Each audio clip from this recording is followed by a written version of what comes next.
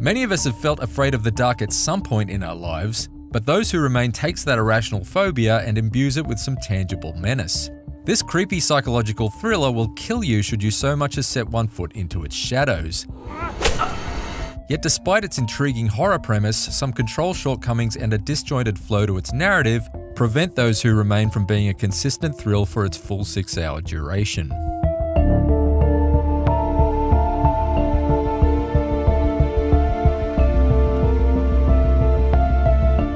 You play as Edward, a guilt-ridden man making his way to a discreet highway motel with the intention of breaking things off with his mistress and getting his failing marriage back on track. However, he's soon forced to make his way on foot through the small town of Dormant, where he's haunted by dark demons that lurk both in his present surroundings and emerge from the events of his past. What just happened? Those Who Remain cultivates an ominous ambience, with each location you visit shrouded in a darkness that's only pierced by the glowing blue eyes of the malevolent silhouettes that lurk within it. While some of its attempted jump scares admittedly fall flat, the first few times I flicked a light switch on and off and watched a horde of stationary shadow people blink in and out of existence was certainly a chilling sight to behold. Other neat tricks like PT-inspired infinite hallway loops also help to perpetuate that sense of unease. Puzzles are initially overly simplistic. A random finding this here. Just what I need. But for the most part, Those Who Remain makes clever use of light, physics, and audio clues to craft brain teasers that are satisfying to untangle. I especially enjoyed Edward's regular trips into a parallel world reminiscent of Stranger Things Upside Down, where he can reach areas and interact with objects that he can't otherwise under the constraints of reality. It quite literally adds an extra dimension to puzzle solving.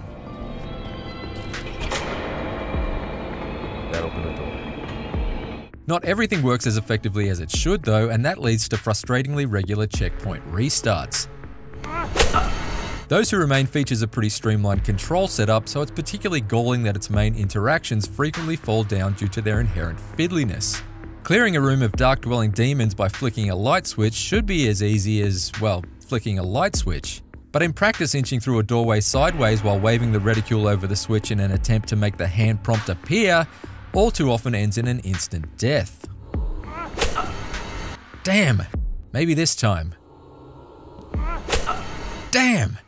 Okay, this time if I just line it up carefully... Wait, this light switch doesn't even work? Oh, come on! I felt a similar sense of feebleness anytime I encountered Those Who Remain's recurring main monster.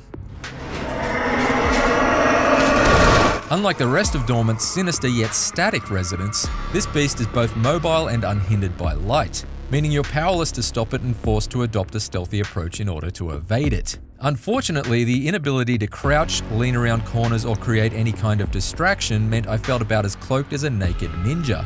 And the monster's movements were so erratic that I often found myself suddenly snared even when it seemed like I was in the clear. You decide. Should Jack Matthews be forgiven? Or pay for his crime? At a handful of junctions throughout the story, Edward must gather evidence to either forgive or condemn a dormant resident who's trapped in purgatory for a crime they've committed.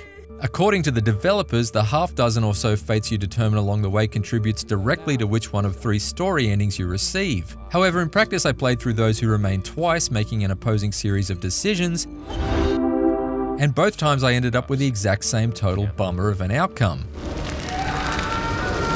I'm not sure if it was a bug specific to me or a general fault with Those Who Remain.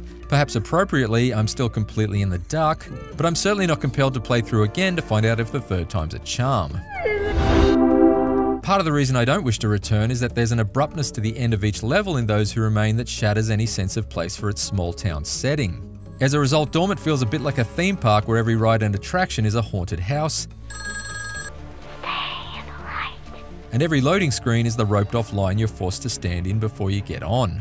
You're at the ghastly gas station and then suddenly you're at the distressing diner, but they all feel like they exist in isolation as opposed to inhabiting the same contiguous sprawl.